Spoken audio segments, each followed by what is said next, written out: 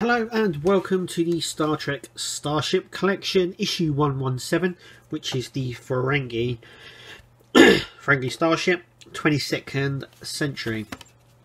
Here she is in the box, so she looks okay. Anywho, let's go through the magazine first. So here we have a nice front view of the ship.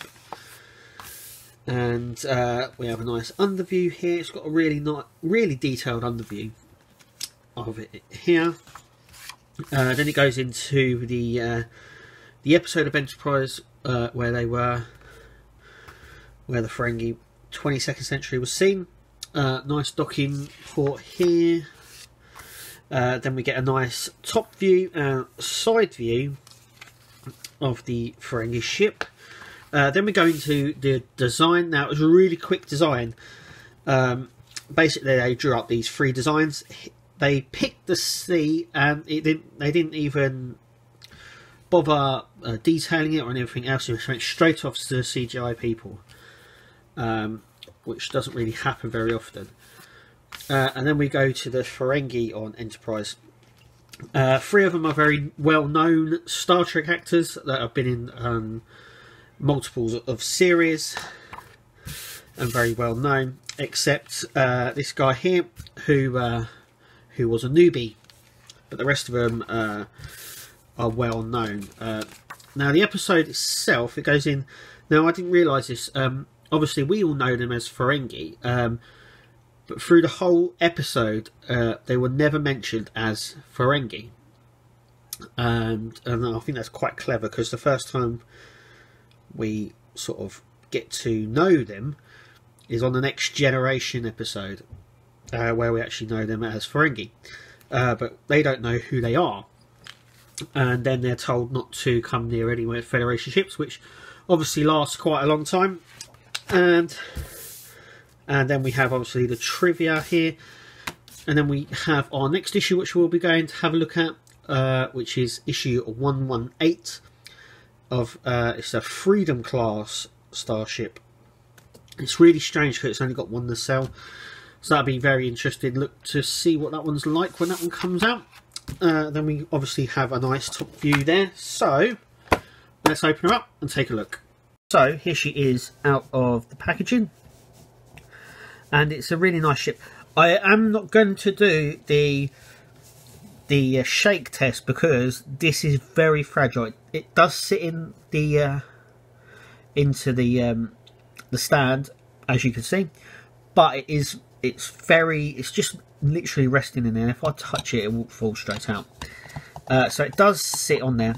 So my suggest to you, if you are displaying this ship, is to basically display it somewhere secure, not on top of a computer or a desk or something like that, something that can be knocked, because it just, as you can see, you only literally have to touch it. It does sit in there, you have to push it really far in there, but it does. But like I said, once again, it just pops up. Anyway, let's have a little look. So there's the base of mine, 2151 Ferengi ship, and once again Eagle Moss has produced something really interesting, never been done before, and really detailed.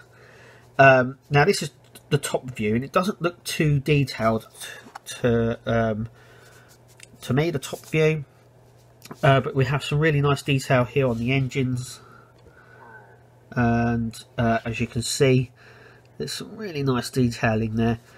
We've also got the docking ports here, which have also got some really small detailing there. Then we have the front here with the orange. Now this it is orange, you can see it very well on the camera. And then we have a good, obviously they've kept in design with these sort of design which was on the Ferengi Marauder, so they've kept in design, but actually the top isn't where all the detail is. The top isn't where all the detail is. It's on the bottom. And there is quite a lot of detail here. So if you have a look here, so now it doesn't say it in the book, but I would imagine these here and these are actually landing struts for when it lands. It makes sense as well. Now this is either like a magnet or a grappling hook, or it could be a deflector dish. It looks like a remote controller. You could use it as a remote control. But anyway, the die-cast section is actually the top section here. So all this top section here, you can actually see where it's not die-cast, where it's a different colour. A different colour here. But the whole of the top section is die-cast. The bottom section isn't. It's the plastic, but it's just really detailed underneath.